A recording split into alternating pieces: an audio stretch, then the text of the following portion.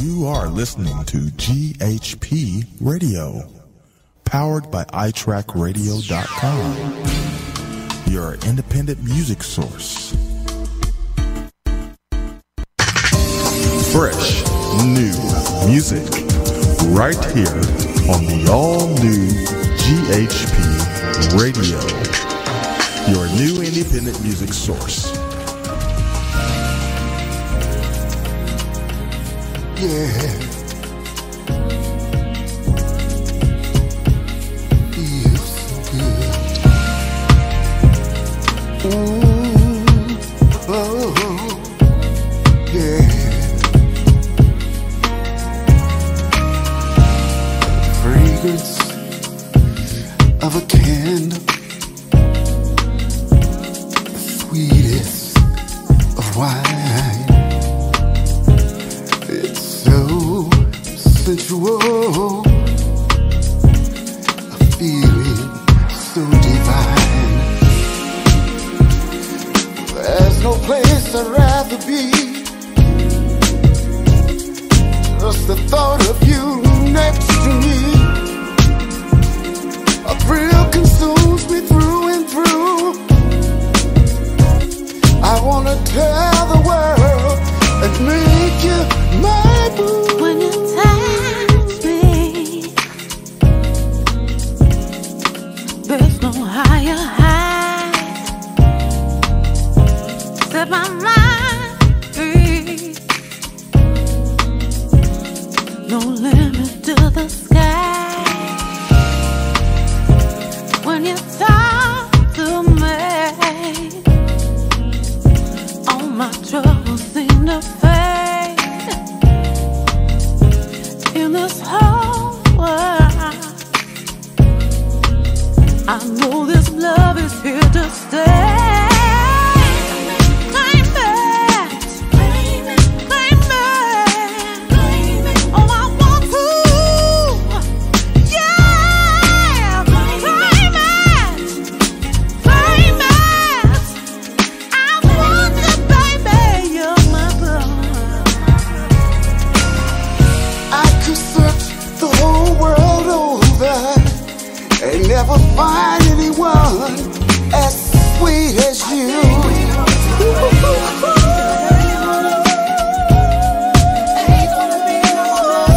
Baby, make it mine. Don't you know?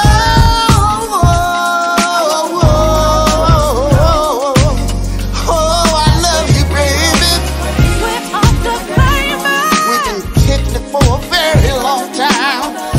Baby, you're my boo. This feeling shared so hard to find, yeah. You're my Don't you know? Don't mess around. Sweeter, so much sweeter, baby. Baby, make your mind. I know I want to please. Oh, it's the way you walk, it's the way you talk. I've never ever seen a man that take it of me. Oh, I'm so fond of you, baby. We're off the pavement. Come on, girl, come on over here. Come on, baby.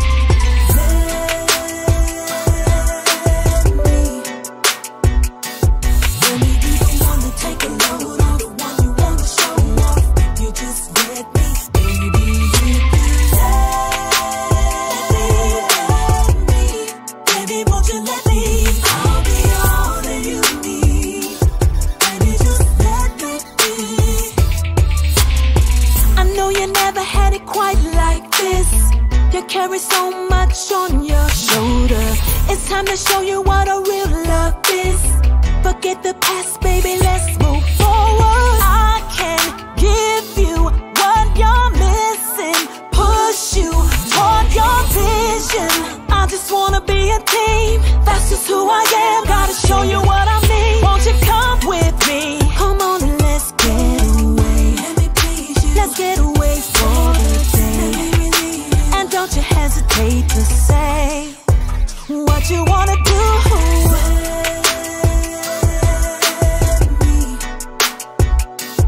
Let me be the one to take a load on the one you wanna show off. If you just let me, baby, if you let me, baby, won't you let me? I'll be all that you need. Baby, just let me be. There's nobody that can give it to you like I do, and I can prove that to you. I just wanna pamper you. Yes, I do. It's all about you. My priority is to be a dream come true. So anytime you need that, I'll do it just for you. Baby, it's all about you. So boy, won't you come with me? Come on and let's get away. Let's get away for the day. And don't you hesitate to say what you wanna do. Baby, won't you let me be? Let me be the one to take a load. I wanna, you just let me. Baby, if you let me, baby, won't you let me? I wanna be everything you'll ever need. If you let me be, let me be, oh let me, oh, let me be your everything. Let me be everything you ever need. Yeah,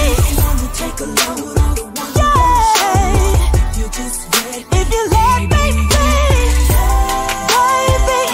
you let me be the one to love. Let me be the one to hold you. Let me be my baby.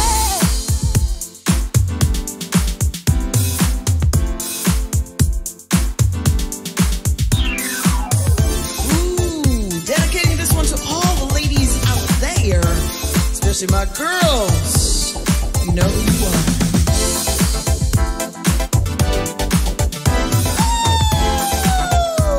Play that music, Mr. DJ.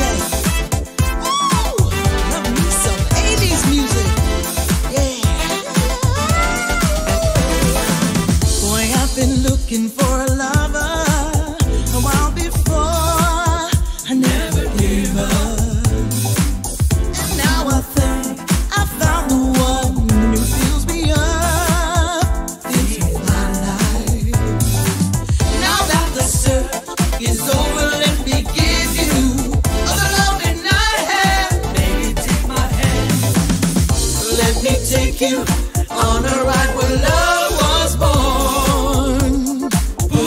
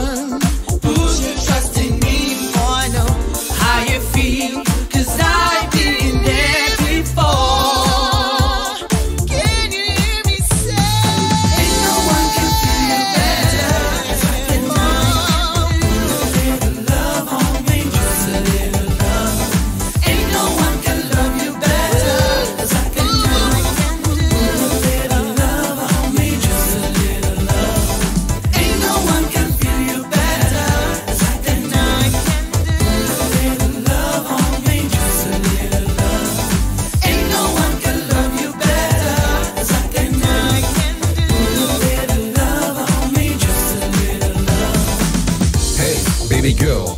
All you need is a little romance. Just put your hands in my hand, I'll take you on the ride to the land of smiles. Don't need to worry, cause it lives downstairs. Gonna drive so many ladies, straight to bed. I'm busy with the one and only woman I call feet. I'm in my wild feet. Hey, Annie, tell the ladies, I ain't no player, no hater, not a fighter, better lover like MJ said. Let me take you on a ride where love was born. Put your trust in me, boy, I know how you feel, 'cause I've been there before. Can you hear me say, oh, can you hear me say, ain't no one can feel you better as I can do. Love only, just a little love. Ain't no one can love you better as I can do. Put a bit of love on me, just a little love. Ain't no one can feel you better as I can do. Put a bit of love on me, just a little love. Ain't no one can love you better as I can do. Put a bit of love on me, just a little love. Ain't no one can feel you better as I can do. Put a bit of love on me, just a little love. Ain't no one.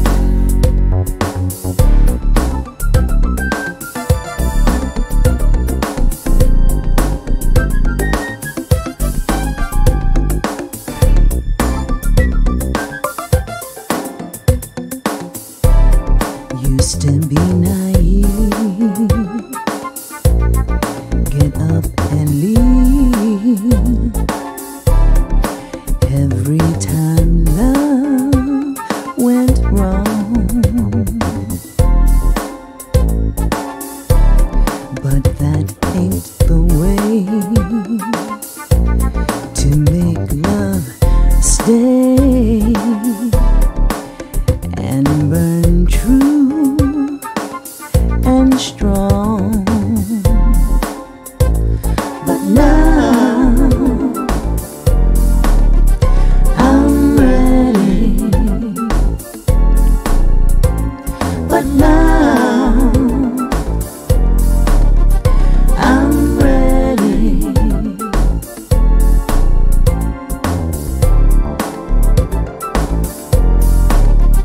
I'm ready. But now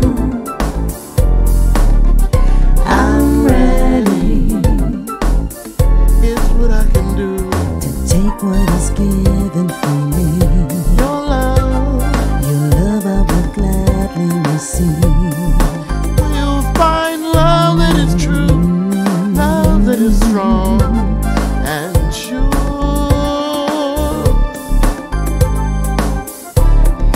Used to fuss and fight all day and night, 'cause I was so insecure. But there's a better way to make love stay and burn true and strong. But now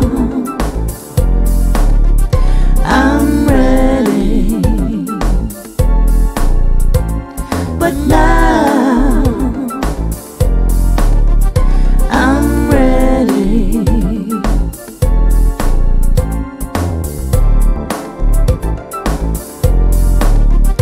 I'm ready. But now I'm ready. Take what is given from me. Your love Your love I will gladly receive. will find love that is true, love that is strong and sure.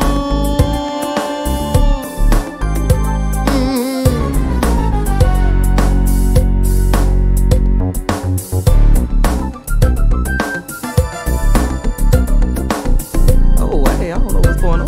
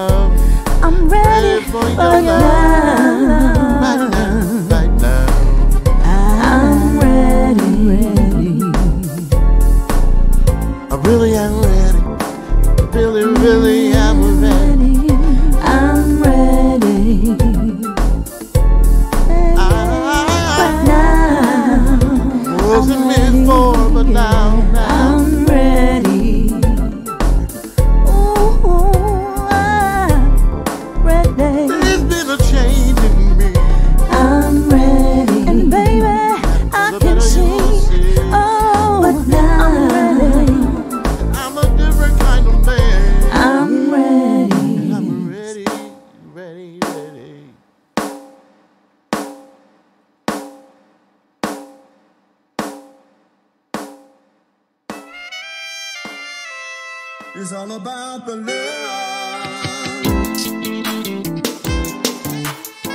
It's all about the love. It's all about. We're living in some trying times. Find it hard to survive. We may tell your sister, tell your brother. Through faith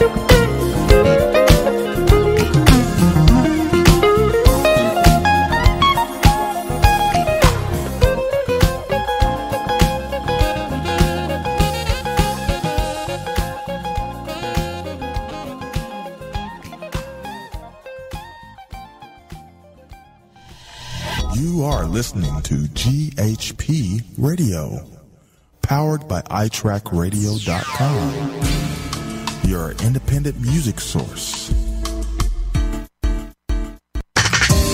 Fresh, new music, right here on the all-new GHP Radio, your new independent music source.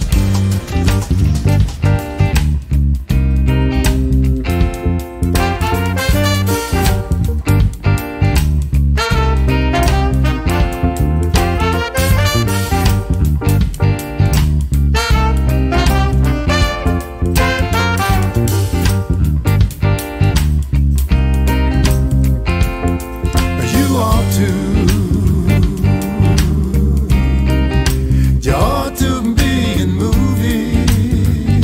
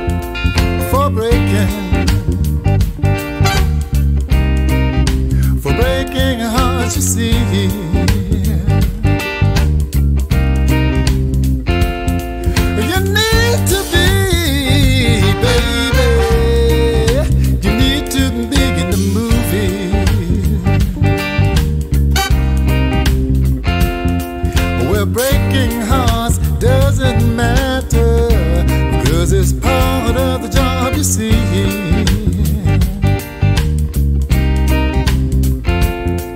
Well, breaking hearts doesn't matter, because it's part of the job, you see.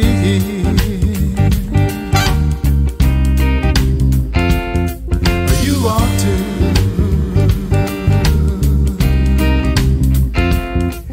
You ought to.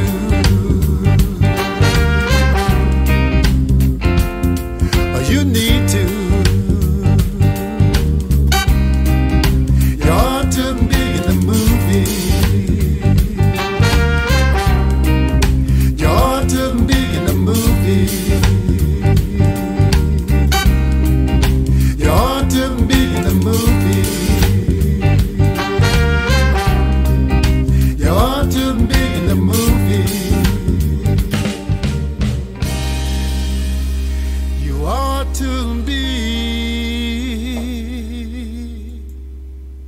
in the movie.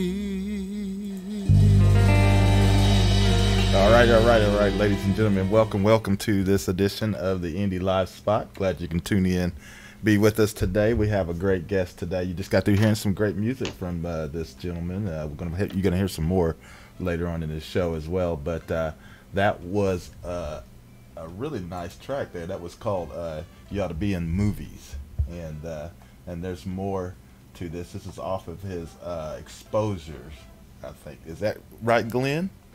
Yes, it exposures. Yeah, man. So welcome to the show. Glenn Gordon is in the house, y'all. Thank you very Hey, much. Glenn. Hey, Glenn. Yeah, man. Welcome to the show. Great to hear your music. Music sounds great. Great to have you on the show today, man. And everything.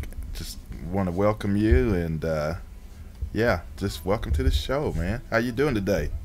I'm feeling absolutely wonderful, and I'm glad for this opportunity. You know, I don't get a chance to come on here and be with good people like yourself, so I'm very grateful to be here. Awesome. Well, I know you have a lot of stuff to tell us about today. It's going to be great because you have a background that's very interesting. You know, we heard a little bit of it off air, and man, it's just wow. It's just really cool. Yeah, I thought we were in an interview already. Yeah. But yeah, we definitely welcome you, and so, right, I guess for starters, this music of yours, this Exposures. So is this a debut, or is this something that, like, you have a collection already of your music? Well, I did a song called I Can't Live Like This. I recorded that song back in about 2001, 2002 or so. Mm-hmm. And I did that one. I did that one track as a single first. That was my debut. Oh, and then later on, I had several other songs that I didn't know where to go put it together. Mm-hmm. And at that time, I was just getting involved with a new band, because the gentleman that was helping me before, shall I say my brother that was helping me before, that's when the Iraq War and everything was going on, and he was still in the military. Mm-hmm. So they took him back, they sent him to Iraq. So I was in limbo, didn't know what to do.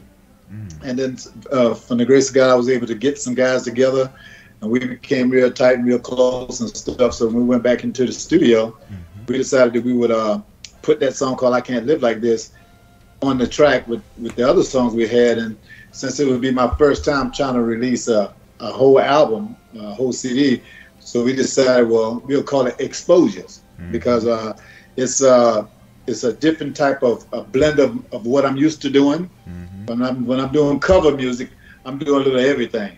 But being that my music, my personal music, seems to be a little bit unique, as most people say. Mm-hmm. So we said, well, we'll introduce it as being Exposures as something.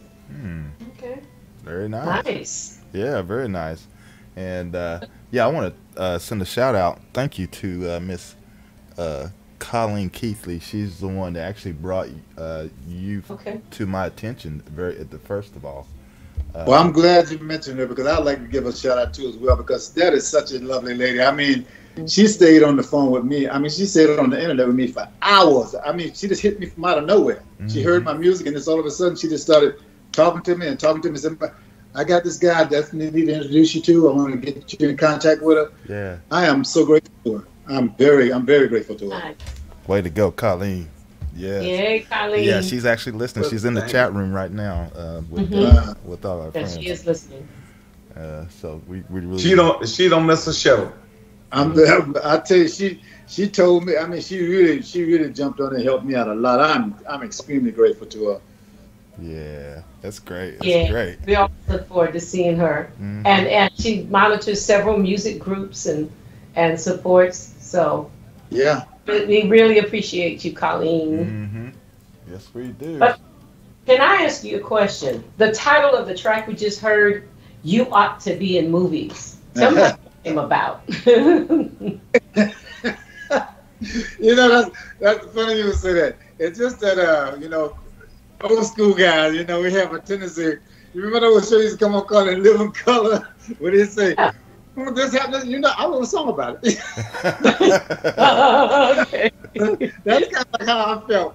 A young lady that I was, you know, called myself dating, you know, and I was all like gun-ho and we were great and everything was good to go. And next thing I know, she's talking to somebody else. So I'm like, yo, okay. All right, so I see how this picture goes, you know. I say, so you gonna play me like that, you know, you ought to be in movies, you know, because when you break people's hearts in the movies, that's for free. Yeah. You know, nobody won't condemn you for that. But you broke my heart, you know. You broke my heart. So, you know, that's a different story. So I just say, you ought to be in the movies, you know. Okay, because that was drama, I guess. Yeah. How many tracks? I heard Gary talking about it. So, is this part of an album project? That is. Yeah. Well, you know, for me, you know, I know some people when they write material, they try to write it to fit a certain genre. But to me, I write just what I feel, and I started off actually doing a jazz song after I Can't Live Like This. That was my first song first song I put out. That is not the first one I ever done, but it was the first one I put out. And I Can't. This was my debut song. But when I was sitting playing with my bass, I actually started off playing jazz, and then as I was playing, something else popped into my head. And I changed the bass. I changed the bass line because I was thinking about something else. And next thing I know, some lyrics just popped into my head. So I created another vocal song. And as time went on, it is going back and forth like that. I do a vocal, then I come back, I do a jazz. I do a vocal, I come back and do a jazz. So I ended up with about 4 tracks of vocal, 2 tracks of instrumental, and then put it all together and just created an album, put it together like that. Okay, and that's Exposure, right? That's Exposure, and that's where the name came from as well, because there's not no one set style on the CD. It's jazz, it sound like blues, it may sound like whatever, you know. So I just call it Exposures of all my different styles. Yeah. That's why I titled one of my CDs "Many Colors." Right. Because there was variety on that. So. Exactly. Did anyone ever tell you can't do that? You have to stick to one genre, or you didn't do it, and that's okay because I'm there too. But does someone ever tell you that in this industry, if you don't stick to one genre, you're not going to make it? That's why I learned. That's why I had to educate myself about an indie label, because I've been told that all the time. They were telling me that, well, we can't play your music because we don't know where it fits. We don't know where to put you. I said, well, that's okay. I just make my own CD. I make my own CD. I get on my own label, and then I just put it, because you got over 7 billion people in this country, in this world. Right. Over 7 billion people. You can't tell me that somebody out there won't like something that you do. Right. Somebody's gonna like that. I mean, a lot of stuff ahead that I might even, God forbid, but there's a lot of stuff here I might say, oh, that sounds like noise to me, but come to find out, it done sold 200,000-300,000 copies. Yeah. So somebody like it. So Yeah. So I just go. I go based on what I feel. Okay. Well, I love the track, and I love your voice too. Yeah. How long have you been singing? To tell you the truth, I started off singing in the church about 4 years old, and I never forget. I remember my first song I ever sung was "Yes, Jesus Loves Me." Go ahead, sing it. Told me so. That was my very first song. Like, go ahead, sing it. That was my first introduction to being a solo artist. You know, I came up. So I had three brothers that sung in gospel music when I was coming up as a kid, and they sung on radio every Sunday at 10:30 my uncle had a radio station that they would go down to the radio station every Sunday about 10:30 on Sunday morning and sing. But I was too little to sing with them at the time, you know. Like, and one of my brothers, he passed away, he drowned when I was singing with him. Mm-hmm. So I always, in my mind, I always compared myself as being like the Jackson 5. It was like Michael, he was so small they didn't want him singing with the group, and I felt that's how my brothers felt. I was so small they didn't want me singing with them, you know. and so when my brothers stopped singing, I stuck with it, and I stuck with it because I felt that, you know, I could have been good too if they'd allowed me to sing with them. Mm-hmm. But they quit singing, so I kept going to say, see, if y'all let me sing, look what could have happened. You know? So that's why I stuck with it. So nice. Wake up, man. Is Mac sleeping already? Already? No. Oh my goodness, we're not even 30 minutes into the show yet. He's already out. Lord. I saw him dozing a little bit earlier, and I was just like, okay, we're gonna watch this. We're gonna see what. Okay, then Matt, go ahead, ask your question. Yeah, I know you got a question. Well, you know, like I said, we was talking behind the scenes there. We was talking about how he got really involved in everything that he's doing for his music, though. You know, rigging and, you know, staging and doing the whole 9 yards. You know, we talked about that. Maybe you can let the audience know what you was doing.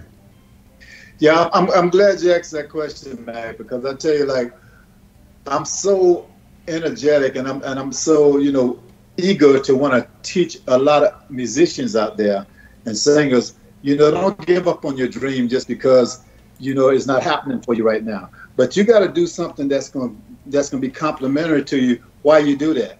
Because if I stuck with those other type of jobs that I've been doing, it was pulling me further and further and further away from my dreams.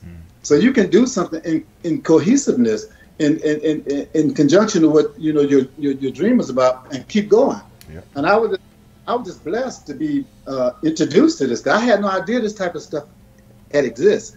And I guarantee you, there's a lot of musicians and stuff that don't know that this exists. Right. You can get into this industry working behind the scenes, making $25-30 an hour, working this type of work, working what we call minis. And what we call by minis, that means you may go in and do a job. It may be a 4-hour mini, but you only work an hour, but they still got to pay you for 4 hours.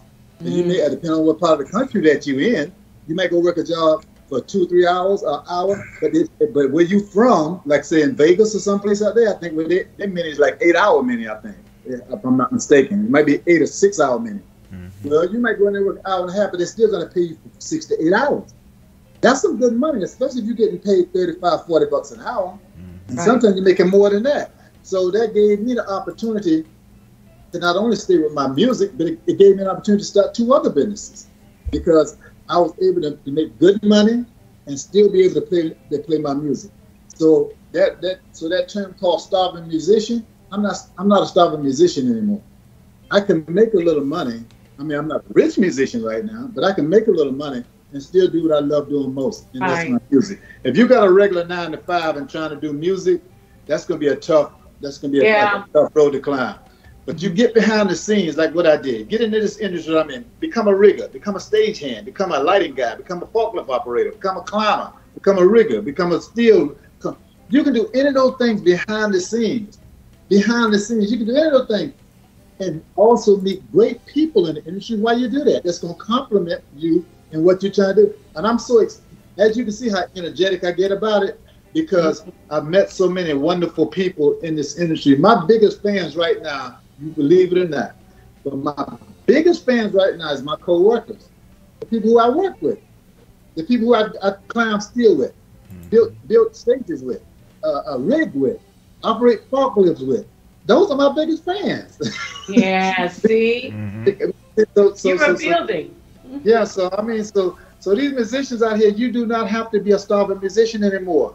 Go find one of the local unions out there and learn how to get behind the scenes and learn how to be a stagehand and build some stuff and be close to what you want to do best, and that's music.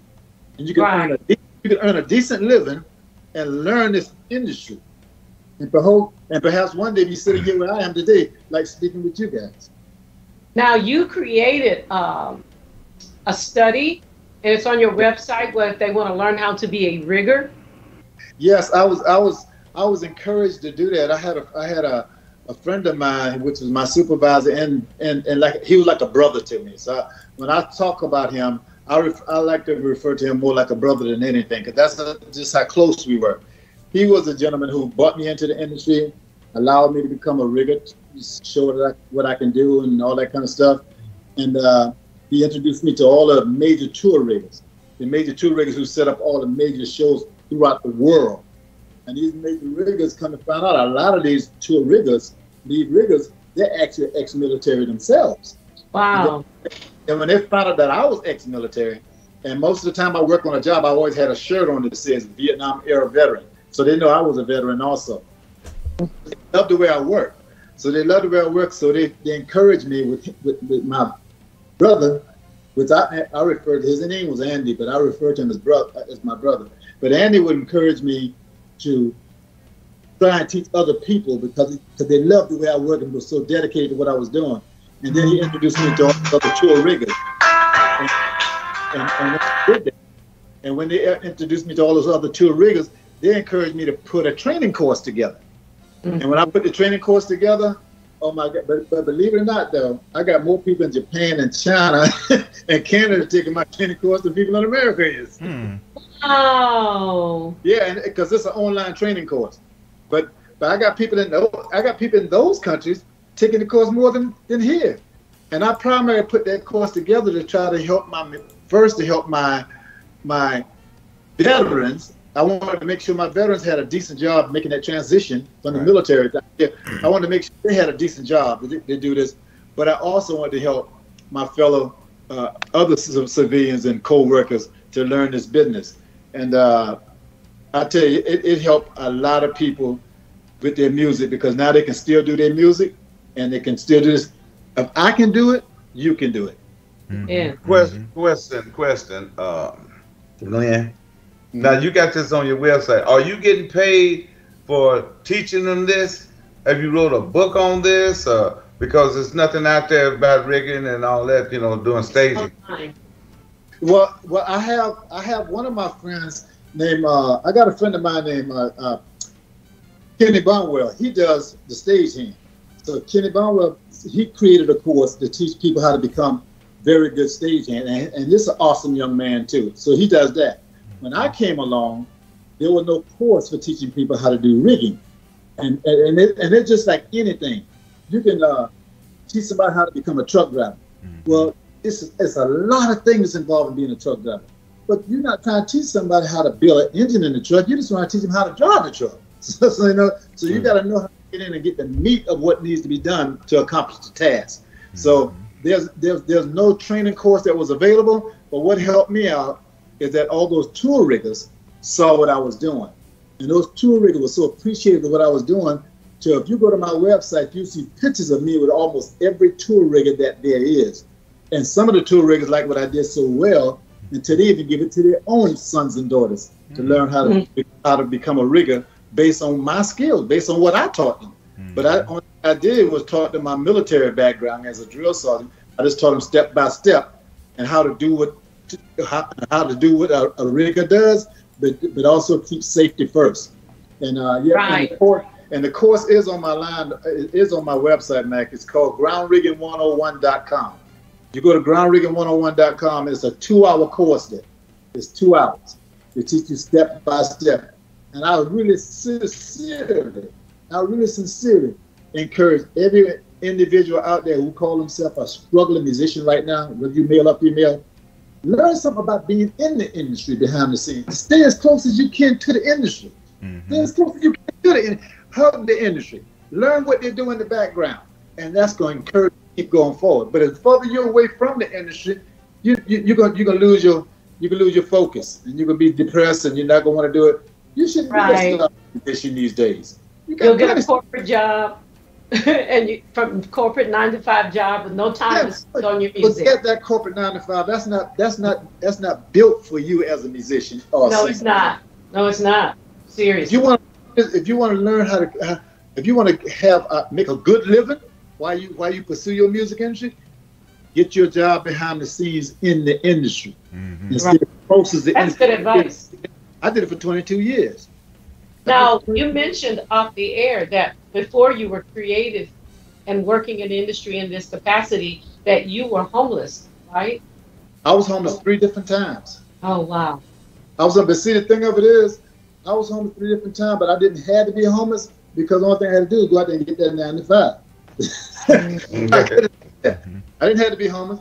I could go get a 9-to-5 just like that. But the problem was that if I went out there and got the 9-to-5, I know for a fact I lost my focus and lose my interest in what I really want to do in life. Yeah. And the bottom line is that there are only so many hours in a day, and you got to spend some time to sleep. You got to spend time to travel. You got to spend time to feed yourself. You got to spend time to work in somebody else's job. You know. And clean yourself. Exactly. The best hours of the day, you got to get to that 9-to-5. You got to be there 8 or 9 o'clock in the morning till at least 4 or 5 in the afternoon. When you gonna have enough time to do what you need to do for yourself? It's true. So you got to find something that's comfortable to help you pursue what you really want to do in life. But be realistic now. You can't get these jobs where you're trying to have I want to drive this Mercedes and I want to have this big house. You can't. You got to prioritize what you do. I prioritized what I did. I stayed in a small apartment and rode a bicycle until I got my stuff together. Until when things prosper, then I prosper. But at the same time, I had a job that I was behind the scene running every single day. What does a promoter in the music industry do? What does a production manager do? How do they sound check? Who sets up the back line? Let me ask you something. Do they fall asleep when they're doing like somebody we know over here? Oh no! You said that. See, it took him a lot to even catch it. No, I caught it. I was trying to get to you before you got real deep and you fall out of the desk or something. Thank you, Joyce. I had to intervene there, but now that I have, what are some of the artists? You mentioned it to us off the air, but tell the listeners when you were doing, what is it called, tour rigging? And what some of the names of the artists that you did some tour rigging for, if I phrased that correctly?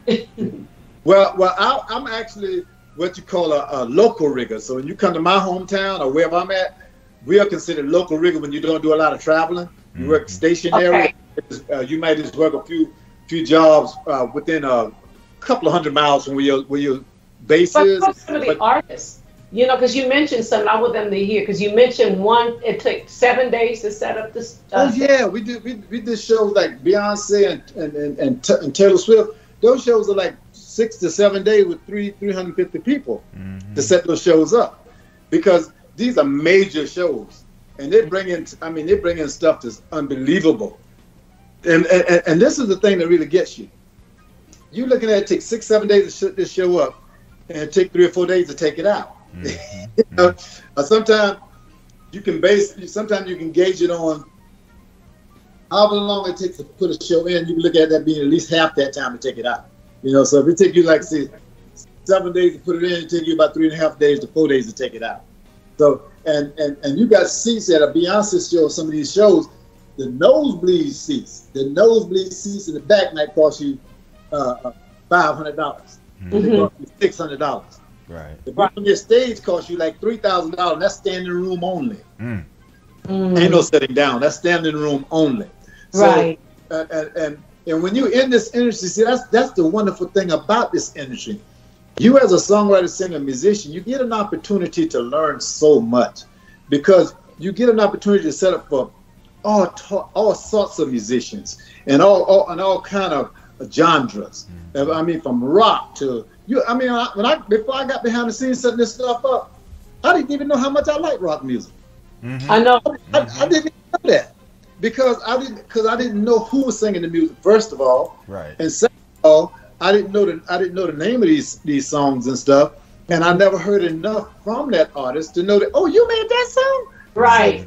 So I learned from setting up these shows for the Motley Crue and for the Mobies and all these different type of guys, and Lenny Travis and all these country singers I set up for, you know, and then you set up for Lionel Richie, then you set up for Taylor Swift, then you set up for Sade, you know, so you can't name an artist out there in my 22 years that I can't not honestly say, you can't name an artist out there in 22 years. I can almost say I kind of practically almost set up for almost all of them. See, and before I got into this industry setting up for them, I started off setting up all the Tyler Perry shows. Before Tyler Perry even got me to be who Tyler Perry is today, I was setting shows up. I was 8-10 man crew back there pushing these big set pieces around. Now he can just push a button to get it to go around. But before that, we were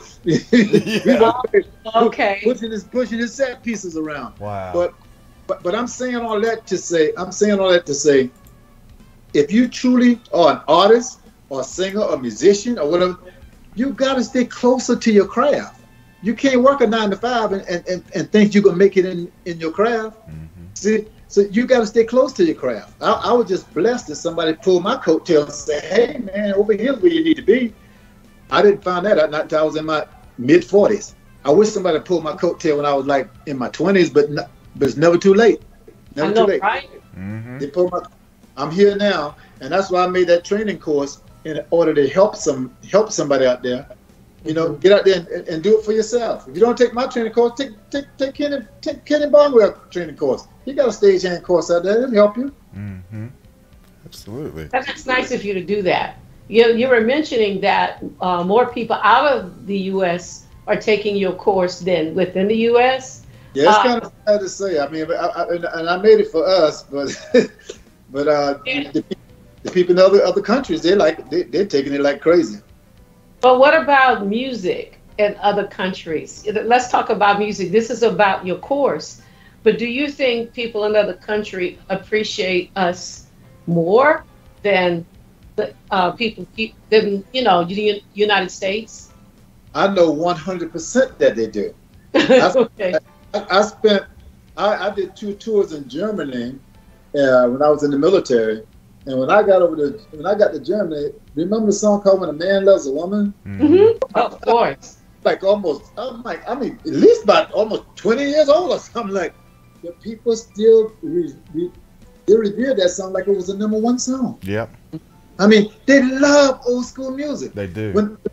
When I got interviewed, my publicist, and I got to give a shout out to my publicist. My publicist, Desiree Benson. Oh my God, Desiree.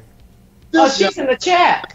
Absolutely phenomenal. Hey. I'm telling you, Desiree, she's my guiding light. This young lady does a lot for me. She got me involved and had been interviewed by a young lady named Amani. Amani Speaks, and Amani's out of the UK. Amani told her, she said, "Gigi, they loved your music over here, and they loved your music in Canada. I mean, they love your music in Africa. I don't seem to get that same type of love right here, right now." But see, what's the block here? What's the block here that we can't get that same kind of love? Yeah, I mean, Amani, she loved my music so much over in the UK. She interviewed me twice already, and now she got me scheduled to be interviewed again. She's telling Desiree she wants to interview me again, but Desiree is such a I mean, she's a trailblazer. She just awesome. She's a trailblazer. Shout out to Desiree. Yes, she's in the chat. I don't know if you heard me say that. Yeah. She's listening. She's listening. You know, we was talking a little earlier about you had an offer to go to Japan, and I told you the reason why I think you should go. You know, since you keep putting it off, you know, you might as well go ahead and do the thing. I mean, you know like that. I'm telling you, Mac, you really sparked something in me, and I think I'm gonna take that advice because, and once again, as I said, Desiree the Trailblazer. It's because of her that I got that connection. It's right. That's what it's about. And I got to speak with the gentleman, and the gentleman, he's a wonderful man too. And if I'm not mistaken, I think he owns 2 clubs in Japan. And he told me, he said, come over. He said, yes, you can come to my club. He said, you can come here and perform in my club. And I mean, so I've been given that opportunity. After talking with Mac, I'm gonna have to talk to my publicist. I'm gonna have to talk to Desiree and say, hey, you know, I might want to take him up on that. She got you the hookup, so take advantage of it. Yes, she got me the hookup, without a doubt. She definitely got me the hookup. Crazy, right? Gary. Yeah, there you go. There you go, Joyce. No, man, seriously, man, bro. I'm gonna tell you, but when opportunity knocks, you need to take that opportunity. Yeah, you know, because that advice. I'm gonna take that. Yeah, because ain't gonna keep knocking, baby. You're right about that. I still would like to know what is it about what we hear here in the United States. It's the money issue. It's you got to fill seats. Blah blah. Oh, you're not on the billboard. But then the other countries, they look at, oh, you're great, and we will pay you, and we will pay you well. And they don't mind paying you. That's the whole key. They don't mind paying you. They do not mind paying you. So it's not about the money then. So what is it? And you, go ahead, Glenn. I tell you one other thing I believe it is too, in the simple fact that they are extremely open to new ideas. You know, they don't care. I mean, your music can be great, but they like this music too. That music can be great, but they like this music too. They don't just pick one genre. This is the greatest genre. They don't do that. They don't. They go across the board, and they're willing to lend an ear to everybody's creativity. That's what I've grown to understand about for number one. And for number two, another thing I noticed too, a lot of time they learn English quicker from music. If we make music they can clearly understand, if we make music the words are simple, if you notice or not, a lot of our music that they really love is love music. If it's something slow and romantic, some of that English from that. Some of that bump and grind. Yeah. Look at his face. Oh my goodness. Did you see that, Joyce? Did you see? I did. It was like,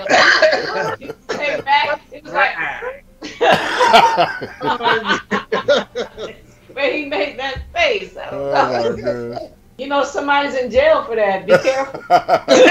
Somebody's in jail. That's that face right there. Right. But you know, on a serious note, though, it seems like everybody I've talked to over the years, you know, especially on the show and people that's been overseas that actually perform over there, they all come with the same scenario. I mean, they say they really do appreciate it a lot more over there. They do. They really do. They really do. When I was in Germany, when I was stationed in Germany, I was going to these little bars and stuff that they had over there.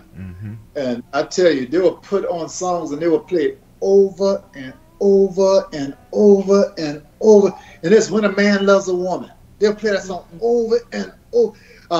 They'll play Sitting on Dock of the Bay over. And I'm like, man, I'm getting sick of hearing it. And come what it is that they would learn how to speak English.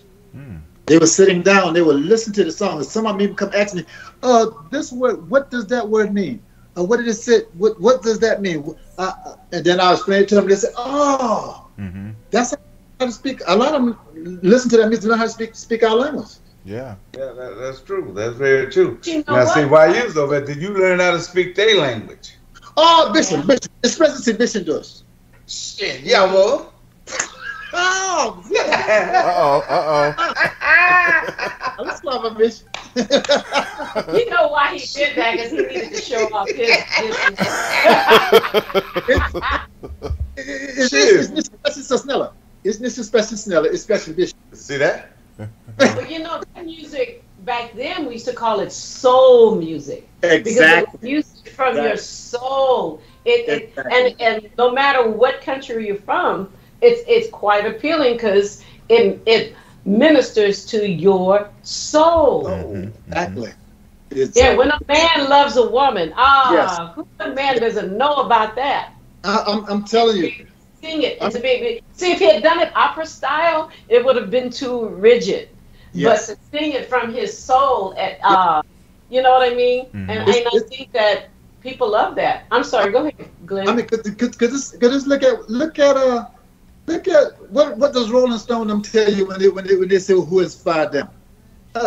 People like Muddy Waters. Yeah. People like Chuck Berry. Those kind of guys. So those guys sing that. They sing that old blues. They sing that gut wrenching stuff that you can feel, just like you just said. They feel it in their soul. That's right. Yeah. Hey! I don't know if I should say this or not. Here we go. Look out! But I think beware. When you're talking about when a man loves a woman, it was a guy that told me, and he was out of another country. You know what it meant to him. He said, "When a man loves a woman, shit, that just makes my ice cream melt." Oh my goodness! He told me that. I was surprised when he said it. Great. Okay. Get some more music, Gary. Get some more music. Yeah, I think it is. That needs a cold shower. Here we go. Hey, Glenn, you didn't know what you was getting into when you got over here. I see now. You're right. Oh my goodness. But no, seriously, who told me? A guy told me that. He sure did.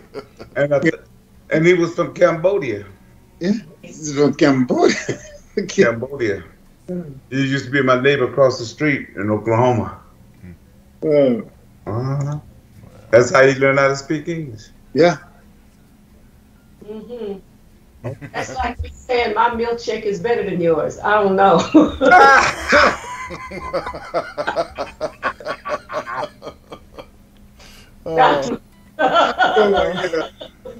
Okay, we need a break. Okay, let's do a music break. Like Gary said, we got Ray-isms now.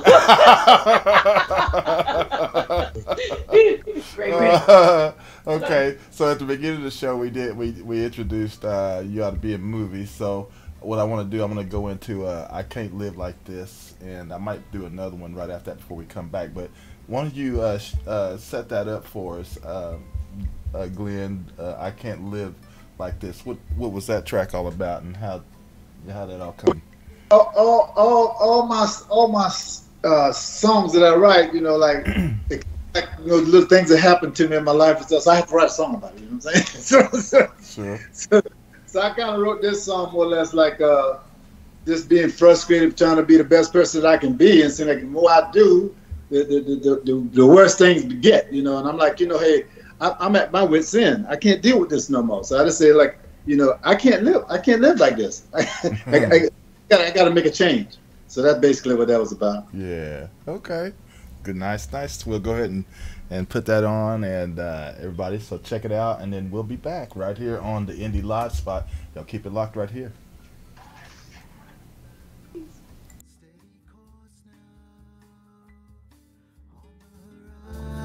I can see dark mountains. I see birds flying on the shore.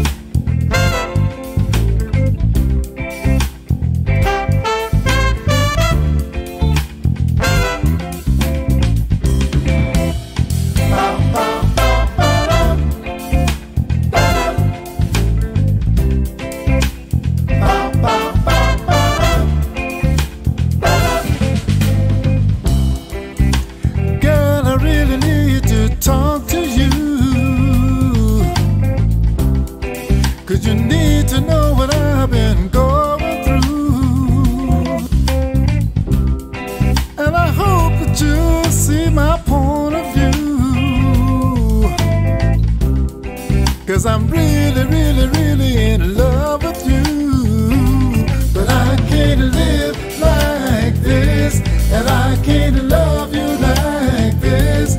And yes, your love is hard to resist, but it's your love I surely will miss, girl. I said I can't live like this, and I can't love you like this. And yes, your love is hard to resist, but it's your love I learned to miss.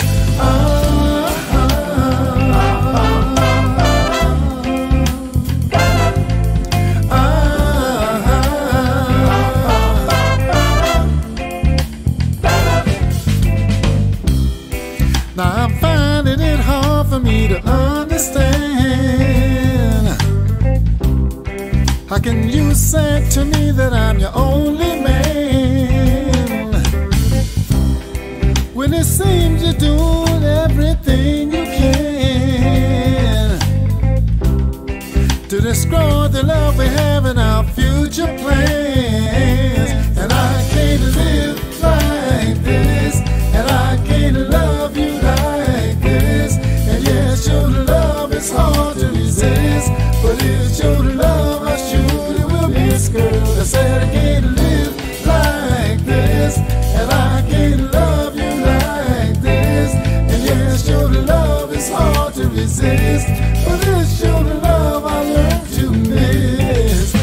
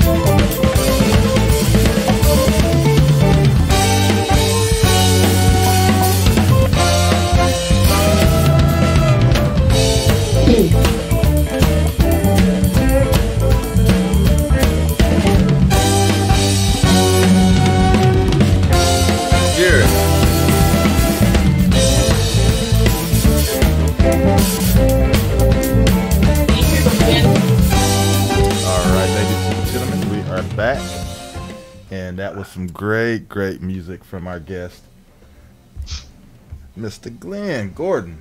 Man, that GG, man, that was on fire, man. GG. We actually ended with high stepping right after we played the other track, man. That was nice too, that high stepping. Can y'all hear me?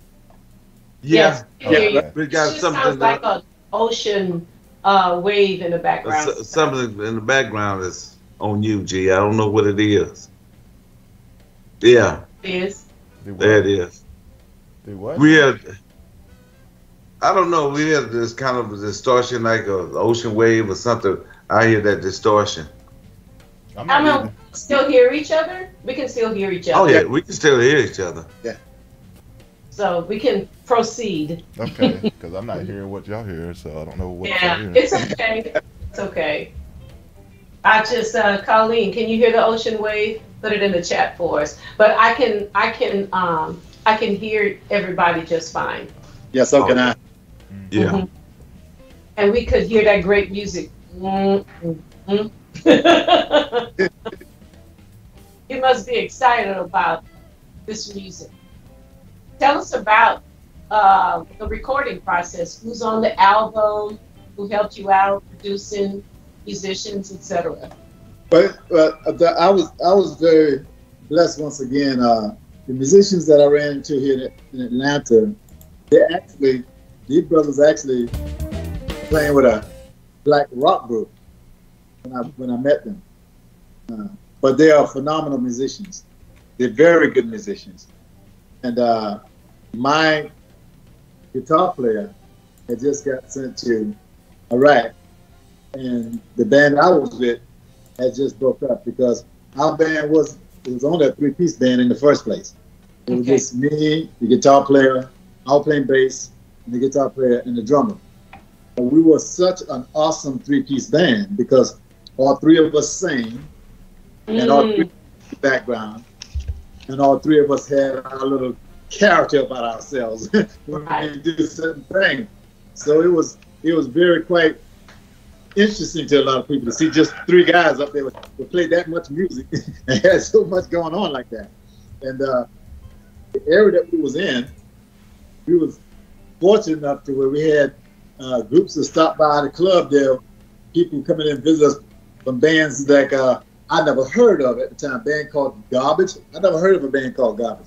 But actually, Garbage is some big-time rock band that I was told they sold 9 million copies of music. Wow.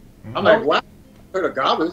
Then before this band that they have now, this band called Coldplay. Coldplay is a big band now. I've heard of them. Yeah. Coldplay wasn't that big. Well, see, here in Atlanta, we had a club here in Atlanta that we had here. They called, I think the club was called Echo Lounge or something like that. And they will only play international artists. So anybody who's coming from out of the country would always perform at that club. And they would come and they would hear us playing next door to them because we were just kind of like a catty corner across the street. And they would hear all that music come from just that one little three-piece band. They were like, "Oh man, we gotta go and check it out." So they're going to check us out. And the other guy came over was Outkast. Outkast used to come over there, little entourage, 3,000. He come over there, 100, 3,000. So we do all that kind of stuff. So all this kind of stuff kind of led into us keeping things going after the band had fell apart because of the guitar player had gone. So my guy, the two guys I got from the Black Rock group, wasn't used to playing a lot of funk music and stuff. So we was a compliment to each other. When I brought them in, started teaching them what I was doing, which gave them another level to their repertoire.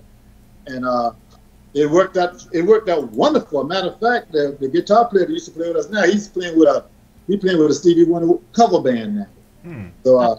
So I mean, he's just that good. I mean, this guy is just awesome. What are their names? Give him a shout out. Oh, yes. His name is Warren Mitchell, but we call him Wiz. And we call him Wiz because he is Wiz. I mean, he's weird. I mean, this guy can play, oh my God, he can play off the chain. And then in my drummer, I got a drummer named, we call him T-Man, but his name is Tommy Johnson. Tommy Johnson, he actually can play a little sax, a little bit of bass, he can rap. he can sing, he can hype the crowd. He's like, when James Brown's like, he got his side man, Dazio, I got T-Man. Yeah. T-Man is my hype man. T-Man, me and T-Man is like two peas in a pod. I mean, if they was to bring me to Japan or any place right now and say, Gigi Willis wants you, I'm not going no place without T-Man. I gotta have T-Man with me. That's my right hand man. Nice. So these musicians played on those tracks we heard, right? Yes. T-Man played the drums and background vocal. Wiz played both guitar parts. I recorded that CD originally in a studio here in Atlanta named Earth Shaking Music. They're still in existence. The gentleman who owned the club, owners, the music store named Dave. Dave played the percussions in it. So he owns the studio, but he's a good percussionist player too. Dave was one of my biggest supporter of all time too. Dave came on board and supported me when nobody else did.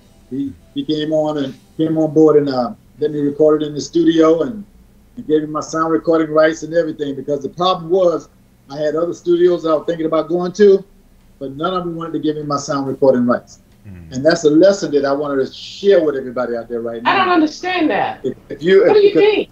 See, these so-called guys right now, you got to be very careful when you go to these guys who got these little homemade studios and got these little studios in their mom and dad bedroom or bathroom or something like that. They don't learn enough about the business to know if they record your material and give it to you, but never give you a sound recording contract, they still own the rights to your sound recording. They're smart enough to know that now. So anybody can get you in their bedroom or their bathroom someplace and put a mic in front of you with a little recorder. He or she gonna own your sound recording if you don't get a sound recording contract.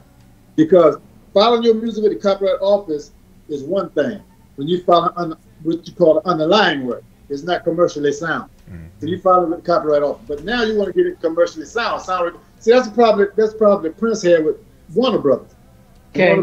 Warner Brothers wanted to give him his music back, but they didn't want to give him the sound recording rights. So that would screw up a lot of these artists so you don't have to be dealing with a major label to get screwed around. What I'm trying to tell you, be careful dealing with all these people who got these little homemade studios at their house, talking about they're gonna record you, they just want to do a friend a favor. Be careful with that, because if you do go in there and do that, you better make sure you got a sound recording contract to let them know once this project is done that you own all the rights to your project, including all the sound recording. If you don't, when you get ready to file a sound recording contract with the Copyright Office, they're gonna ask you how you came in control, how you came ownership of this work. If you can't say by way of document, you can't say that by work made for hire, then you don't own the sound recording rights. And I don't care if you spend $1 million for the sound recording, you still don't own it if you don't have a contract stating that it's yours. So it's very important to get that business done before you do the work. Yeah. You know, especially dealing with folks. You know, that especially if you're not, if you guys are not trustworthy. You don't know the person. You know what I mean? Look what Taylor Swift did. Look what Taylor Swift did. Taylor Swift went back in the studio and recorded all her stuff. Taylor Swift said, "Forget you guys. I'm not going to fight y'all for my sound recording rights. I'll just go back and redo it." And that's what she did. Another example. Another example is Shanti. She's kind of fighting with, whenever she left. What was it? Warner Brothers. No, well, Sony? I don't know the label, but the actual Gotti. You remember? I can't even think. It's a hip hop guy that they got in some trouble, and then I don't know if you know Ashanti, and she used to sing with R&B stuff, but she always sang with rappers, and she always had. And well, the Gotti guy, I guess, whenever he got in trouble, they end up, she ended up disbanding herself from them, and Ja Rule, I think he ended up. I don't know what happened to Ja Rule, but anyway, he left too. But something happened where that whole deal broke up, and they had all those Right. songs recorded and stuff. Right. And but now she's right now in the process of recording those same songs because she wants to have the rights to all of that, and they're fighting, you know, back and forth because it's a mess. But I mean, a lot of time when stuff come off like that, a lot of time, a lot of them was co-writers. yes, So there might have been co-writers on stuff, but the thing of it is, if you are co-writers, that's not saying that you can't re-record it, but you got to also recognize and give all those other writers their rights to it as well, because you are co-writers. But see, but then sometimes people been co-writers, but when they file the paperwork with the copyright office, they didn't include your name. right. So, That's true. That's where Wall comes in. Yeah, there. that's right. G. Irv Gotti is. That's what I was trying to think. I Yeah, couldn't get it that's out why of my- the contract comes in. They might have done it with the copyright office, but if you haven't, but I had to explain that to a guy. I've been doing this a long time, Joyce. I know what I'm doing, and I've done it. And I tried to tell him, you got so and so writing with you. He's a co-writer. Yeah. And unless you get a contract or work for hire or what have you. And he was like, no, Joyce, no. And he wanted me to write the horn parts. And I said, I'm a co-writer. Exactly. And he was like, no, you're not a co-writer. Yes, you are. Okay. But you know, the thing is that as indie artists, that's why I try to keep my circle tight who I deal with. Right. Because even if I know I'm a co-writer, I'm not going to go after my friends. No. You can do that if you want to. Yes, you can. But you may give yourself a reputation. Yeah, exactly. See, I love it and like it the way it was back in the day, and that's why I'm so grateful for people like Jimmy Brown from Brick and stuff like that. These guys are legendary guys. I mean, right. Do you remember a group called The Ripple back in the day? It was a group called The Ripple. They made a song called Ola, Ola. Oh, yeah. A gentleman named Curtis Reynolds was part of that group. Okay. You remember Curtis Reynolds? I remember the song. I remember the song that you mentioned. Yeah. Well, Jimmy Brown and Curtis Reynolds had teamed up together, and those brothers, oh my God, you talking about some funk?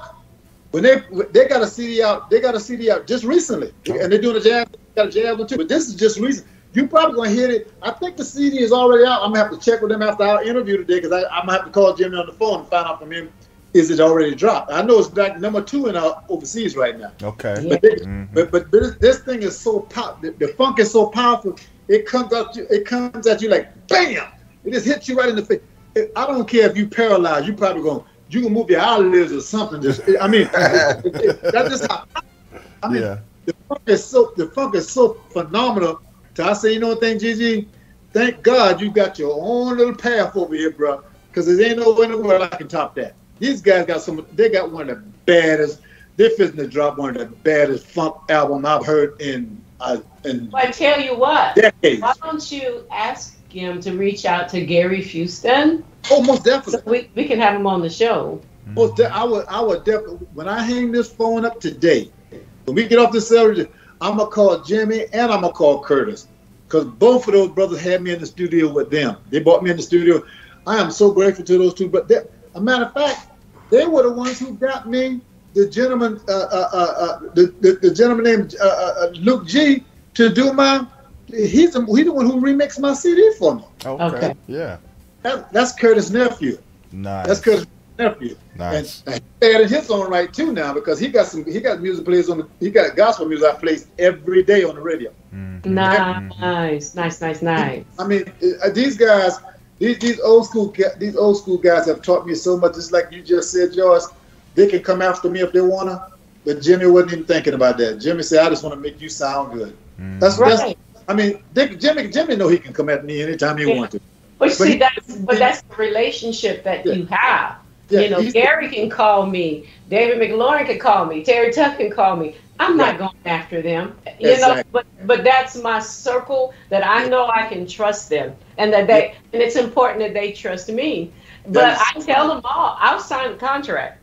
Yes. I don't have a problem doing it. If you know what I mean, I don't have a problem. But at the same time, you really need to, those relationships are so important to you. Yeah. My advice was, even if somebody tells you you can, it may not be a good idea for you to do that. You need those relationships. You got to know who it is you're talking to, because like you just said, like, I mean, when I went over to Jimmy's, when I went over to Luke G house to get my stuff recorded, he had no problem with no contract. He just went and signed, him and his wife, that signed it right away, because why? Right. That's Curtis' nephew. Mm-hmm. So I don't have a problem with it either. So I he tell knew, people all the time. he knew what day it was, you know? I mean, it's just like, and like as you just said, Joyce, you got to have that relationship, because my publicist right now, I mean, she hadn't promised me anything. But my publicist, Desiree, told me, she said, I'm gonna try to get you introduced to Felton. You know, Felton Belite with Confunction. Oh yeah. Oh yeah. She said, I'm gonna try to get you introduced to Felton. She said, because you got some nice music here. She said, I think Felton might like what you're doing. Right. And I got some other, this come from relationship. Sure. It's relationship. You know, I God knows I got the best publicists out there. Yes, you do. Mm-hmm. And it's so nice for you to, give us some accolades too. Yeah. That people much appreciate. Absolutely. And that's funny. You know, a friend of ours, he's a comedian, and you might know him. His name is Jay Lamont. But he does, you know, he does music too, but he also, you know, he hosts a lot of old school band shows and things like that. And I know last night that we were being that we're just speaking about Confunction, he posted last night the show that there was a show that Confunction was on in Lakeside, and I think somebody else, but I got to see a clip of Confunction, and Confunction, man, they were tight. Yes, they were, bro. All the horns and everything. It was just like, oh my. But then, see, I love watching those kind of bands, because you know the first thing I do when I watch them kind of band, the very first thing I do, George, I start this. 1, 2, 3, 4, 5, 6. I start counting. You can't have that kind of sound if you ain't got the personnel. Yeah. You know, I mean, you can go put some stuff in computers and record stuff. But I like to have the live musician, because that live musician is going to give you their personal feel. That's why certain times you got these albums that got different players on them. Mm-hmm. This musician here, he got that kind of feel. This musician here, he's got that kind of feel.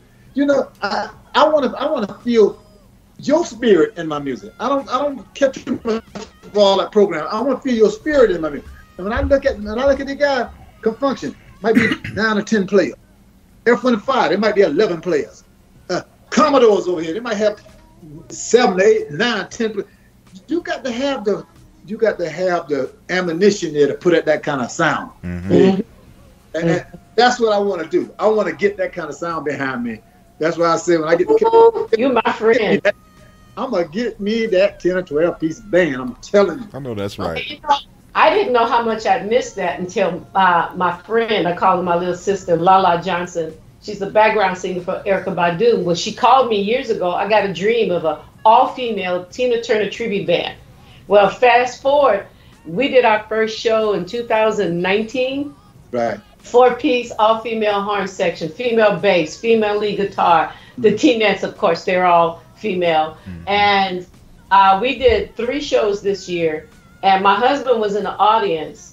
We do everything Tina does. You know, she does the instrumental intro thing. Exactly. And we hit the first note, and my husband said, you should have seen the audience. They were blown away, because we came with such force, power. That's the word.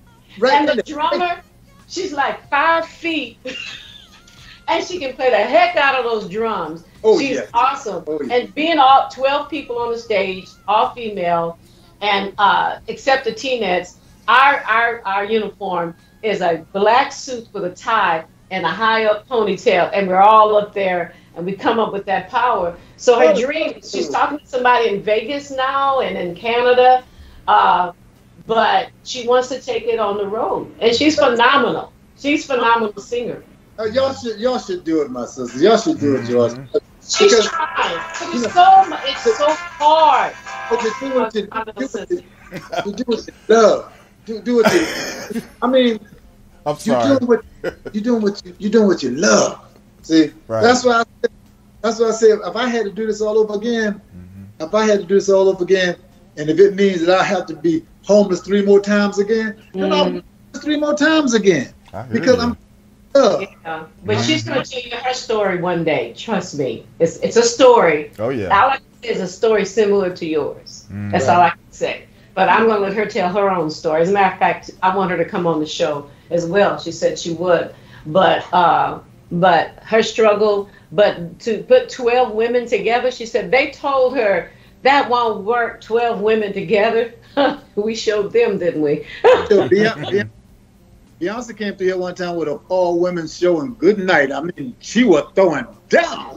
They said the bass player she got. And her drummer. Don't tell me. Yeah. Tell me they can't play no instruments now. Yeah. I'm scary trying to. Yeah, I'm trying to break in. I want to take another music break, and I was going to relay a message for Colleen, because Colleen said that somebody needed to wake Ray up, but his phone woke him up. That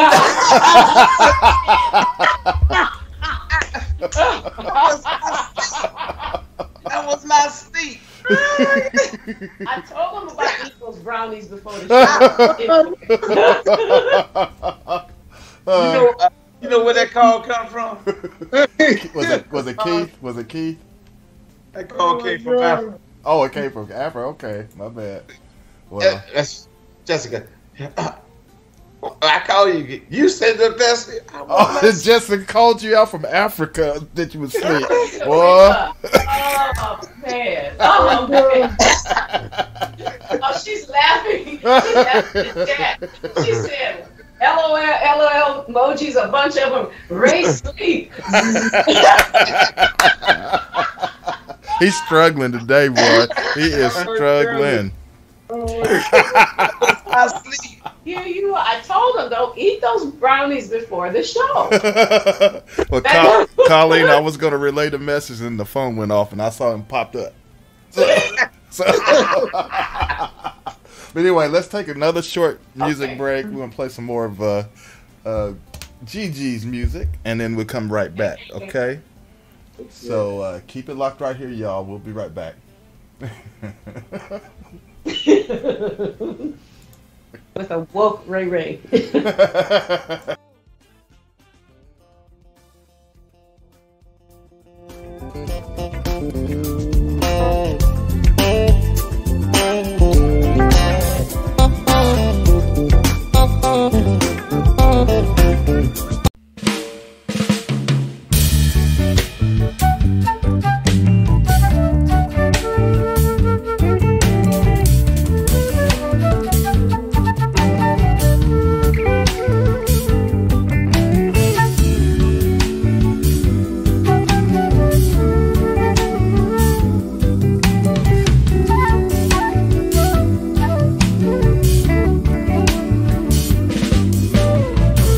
I sit here all alone, thinking of you in so many ways. But you're gone and won't be back for a day. People say I'll get over you, and losing you can't be all that bad. But day by day, all I do is cry, because you all I ever had. Ooh, I tried to give you satisfaction, guaranteed, but you left me just as well.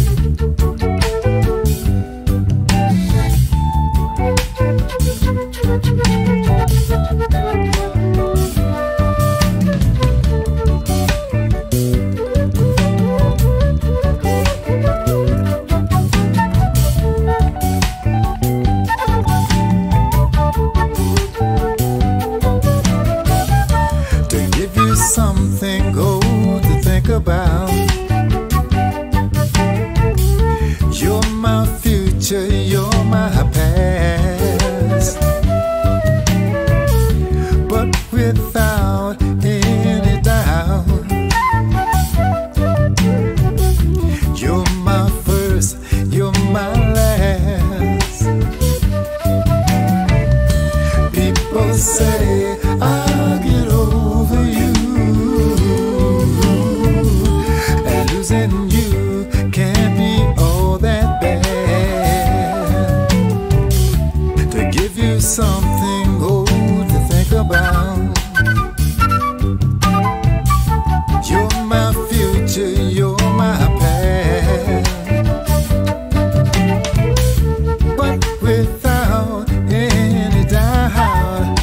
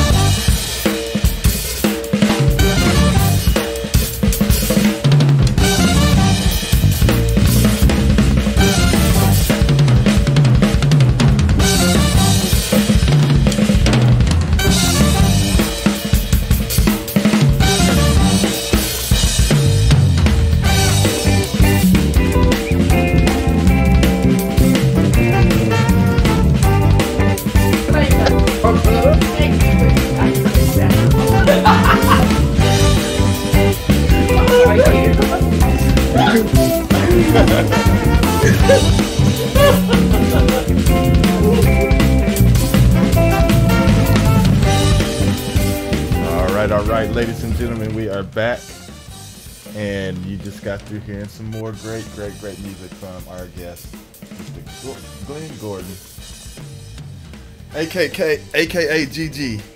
Yes, sir. Yeah, GG. Calling me GG for 50 years. Yeah. So we're not the original. I used to always say that they were two G's on both of them. I love the comment Colleen made in the chat. Can I read it to you? Gigi, she said, it has been an honor to share Glenn's music and all my music groups and more. The response has been overwhelming. Oh my goodness. Thank you so much, Colleen. Thank you so very much. I mean, believe it or not, me and Colleen, the first time we had hooked up with each other online, it was late at night. I guarantee you, if I'm lying about it, since she's in the chat room, she probably can correct me. But I think we spoke for at least about 3 or 4 hours. The very first time. Wow. I mean, that's just how much, that's just how humble she is and reaching out to help you. Yeah. Oh, and Henry said, loving Deuces Wild, Glenn Gordon. He's loving that song. So, anyway, that was Henry Mixon, and he's also an indie artist as well. Wonderful, wonderful. This is the greatest time for indie artists. This is the greatest time for them.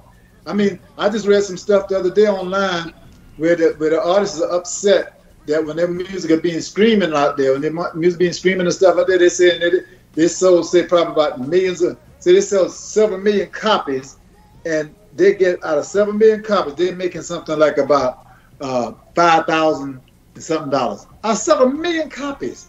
But that's because they're on major labels. And major labels, all that money goes to the majors. Because most of your money is being made from the publishing, not from the copyright, but from the publishing. The publishing. That's where most money is made. Yeah. When you're on those labels, you're saying, I own my copyright, I should make more money than that. No, you need to own your publishing too. And if you don't own all your publishing, you need to own at least 49% of it. Yeah. Oh yeah. You need to own at least 49%.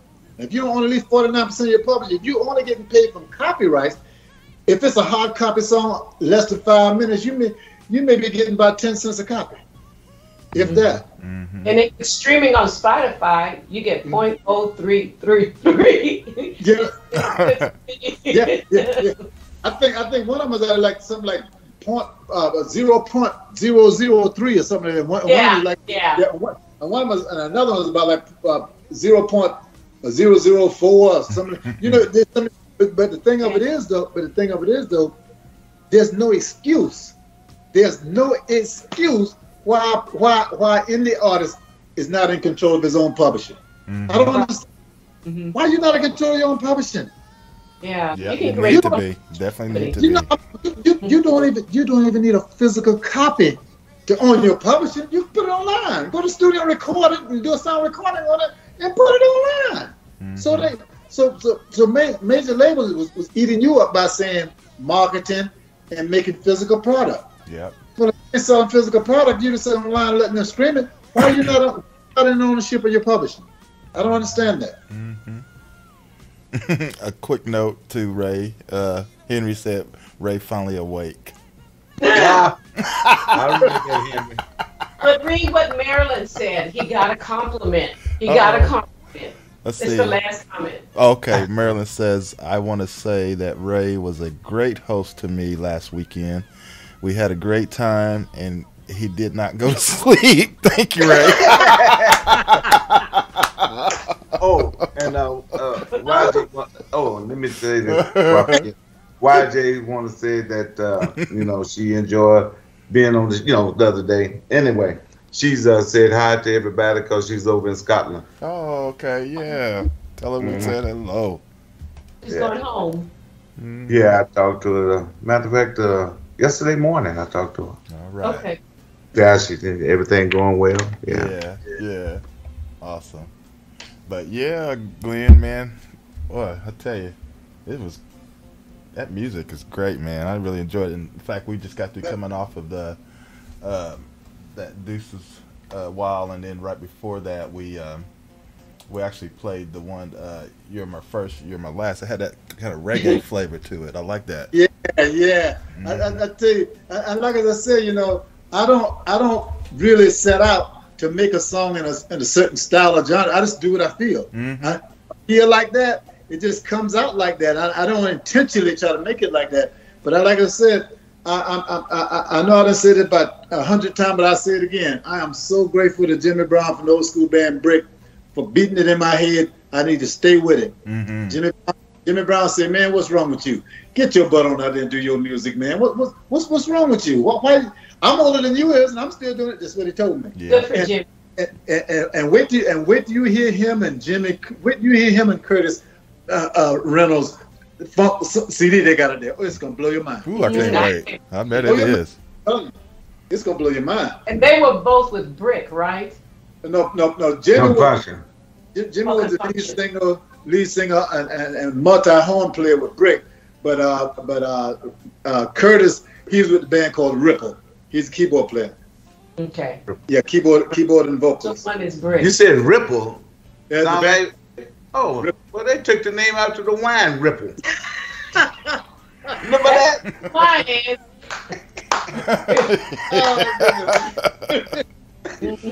Boy, give me some Ripple. Got me thinking about Red Fox now. That's where, yeah. The Ola song was so popular though. Black Eyed Peas just recently redone it. Oh, they did. Okay. Oh yeah. Yeah, the Ola. Oh, that's a very popular song. Oh yeah, it is very popular. Yeah, that song was re-recorded many times. Mm-hmm. Yeah, nice. Very like I said, I learned so much from the old school cats. You know, they taught me a lot. You know, and they really try to encourage me to do stuff with longevity, which I appreciate. You know, do stuff that's gonna outlast you. You know, you got songs out here, you got songs out here. You know, like you put a song out, and 6 months from now they say, "Gigi who?" But what did they do? What a song? See, I make. Believe it or not, the first recording of my music, that CD came out in 2005. First time it was recorded. I went back and re-recorded it. Because Jimmy Brown told me, and a lot of other cats told me, said, "Look, man, you got instrumental tracks on your CD, which is good. But what you have on your CD, what they call performance tracks, and the performance tracks mean that you need to have all your background, you need to have everything in there. So when you go to perform someplace, and they're not requesting your full band. You got your performance tracks. So that's what I have on my CD. Now I have performance tracks. Absolutely. Very good. And speaking of, since we're almost getting close to downtown, tell everybody, Glenn, where they can follow you and how they can keep up with you and buy and purchase your music and stuff. Yes, thank you. Right now, I'm on every major music platform that you can think of. I'm on major music platforms. I'm on platforms that I didn't even know anything about. But I'm on all these music platforms. But at the same time, from the grace of God, my co-workers who work with me, they had encouraged me to make my own website. Because they said, "Gigi, we want to support you directly." So if you go to www.2Gs, GGS, and the word music.com. You go to that'll take you directly to my website. So it's just www.ggsmusic.com. My co-workers told me, said, "Look, we want to support you directly. So create your own website." And I was fortunate enough to find a young lady who could put one together for me. Perfect. So tomorrow is my birthday. So if you want to give me a big present, very much. So if you want to give me a big present, please go and purchase my CD for my birthday. All right, my Virgo brother. Tomorrow, that's right. I will be 37 years old tomorrow. All right. I'm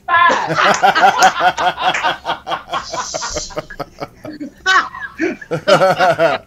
Well, a big shout out birthday to you, my brother. That's you. Yes. You right in my world. I just had my birthday on the 6th, so we Virgos, man. Fellow Virgo. Yes. Hey, you got it going on, brother. Hey. Them Virgo's cool now. That's right. Hold it. That's right. Hold it. All right, don't start. We only have what, 7 minutes left? I'm an Aquarius, boy. And I tell you, I'm so sharp it's crazy.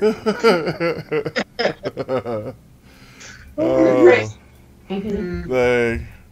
All right. Well, man. I get y'all allow me to have this much fun because like I said, I'm just old country boy. I can tell you, I'm just a little old country boy.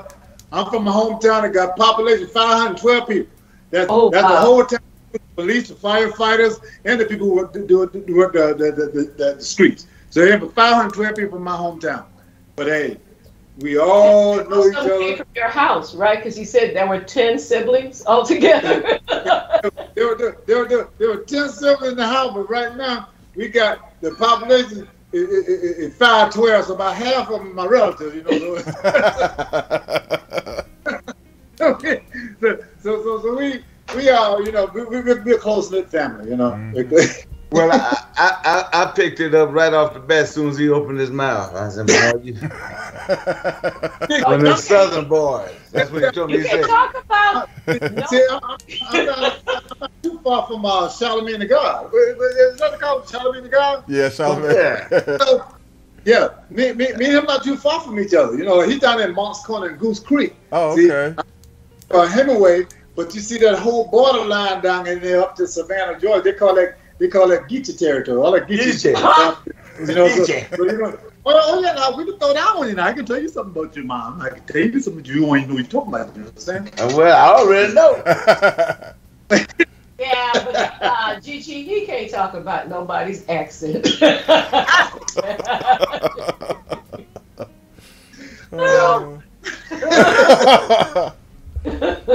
Everybody here, we are a country. I'm South Louisiana, so you know. I'm Oklahoma. I'm from Oklahoma, but I got a whole bunch of city in me. Henry Turner Baton Rouge is a good friend of mine. Who? Henry Turner down in Baton Rouge. Henry Turner, man, that's a cool brother, man. Nice. Mm-hmm. Okay, Gary. All right, well, let's wrap this thing up. I just want to tell Glenn, man, thank you, man, for coming by and hanging out with us. We really enjoyed having you today. Come on, man. Really did. I appreciate you so much for giving me this opportunity. Oh yeah, anytime, brother. And we're gonna keep supporting your music over here, and we look forward again to have you come back. You know, you can kind of update us on some things, because I know you're gonna be doing a lot of things since you're in it now. Yeah.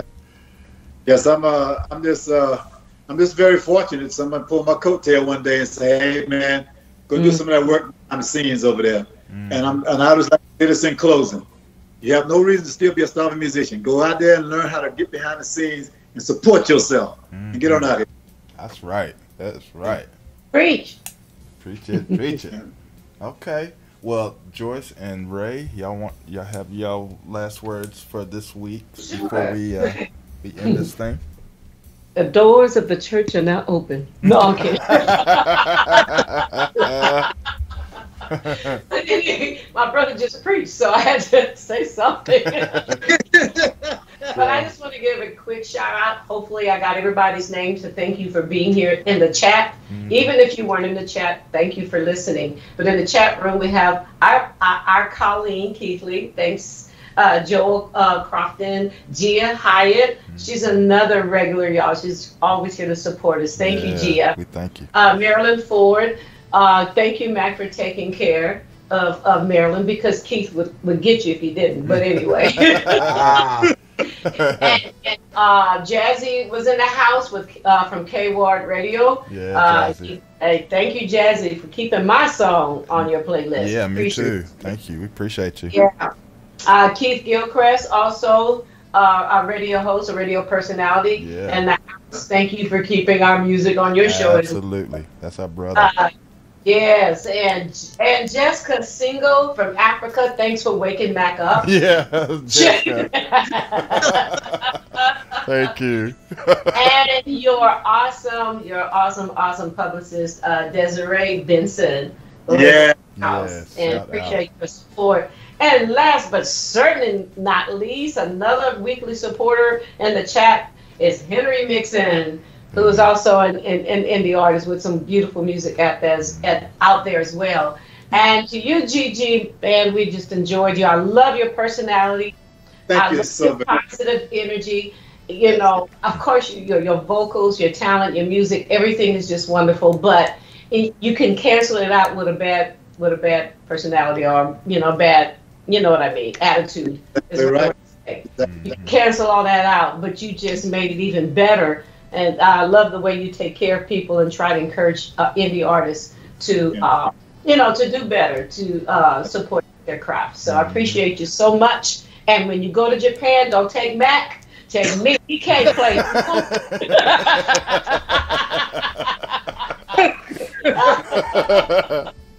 My brother can't even tap me. Okay, but on a serious note, like Gary said, appreciate you, brother. And those in the chat, please click the thumbs up if you like the show. Subscribe if you haven't already, and please share future shows on your social media, so we can continue to build the listeners here. Okay. Yeah, I'm still waiting for that birthday gift. I know, right? What is it? ggsmusic.com. ggsmusic.com. Go there and buy his music. Thank you so very much. I had nothing but absolute fun here today. Well, you have to come back. I'm sitting, waiting and ready anytime you need me. Okay. Yeah. I'm just saying, I already know you weren't expecting none of this. Now you right about that, Mac. I know you wasn't by surprise. But hey, Gigi, it was our pleasure, having you on the show today, and hey, man, just keep doing what you're doing, and definitely. You need to take your butt over to Japan. I'm definitely gonna do that. Don't procrastinate on that. I'm taking you up on that, Mike. You're so very right, Mike. I'm gonna take advantage of that. Yeah, I hope you do. And George said I can't play a daggum thing, but I can damn sure sing. You ain't heard me, but I can sing. Didn't you just hear him? Not north.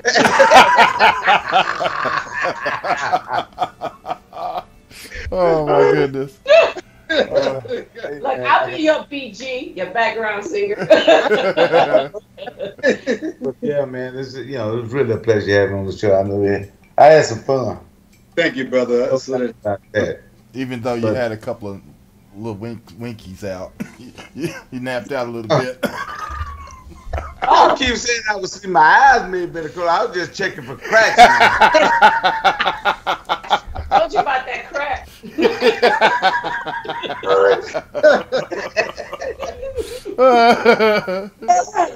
Well, let's get on. All of that. Well, let's get on out. Hey, everybody. See you later. Bye. All right. All right. Everybody, we'll see you next week. Yeah. Hold on, Gigi. Oh, and before we head out, Joyce, tell us who we're going to have next week. Her name is Toni LaShawn. She's going to be our guest next week, and she's got a video out and some really good music that is mostly inspirational but upbeat and contemporary. So you're going to enjoy it. So tell somebody to show up next week. All right. Very good. Very good. Okay, everybody. Have a great weekend. Be safe, and we'll see you next week right here on the Indie Live Spot. Bye-bye. Oh, man, this is absolutely wonderful. I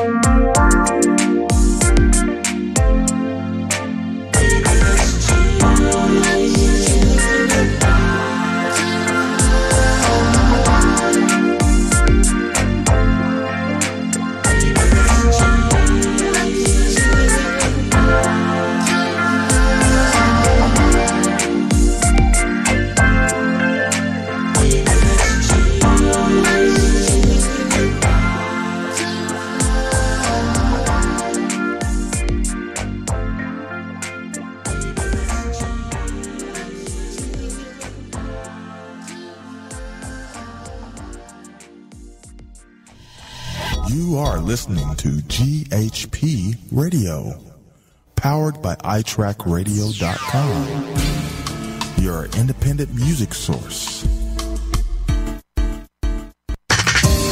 Fresh, new music, right here on the all-new GHP Radio.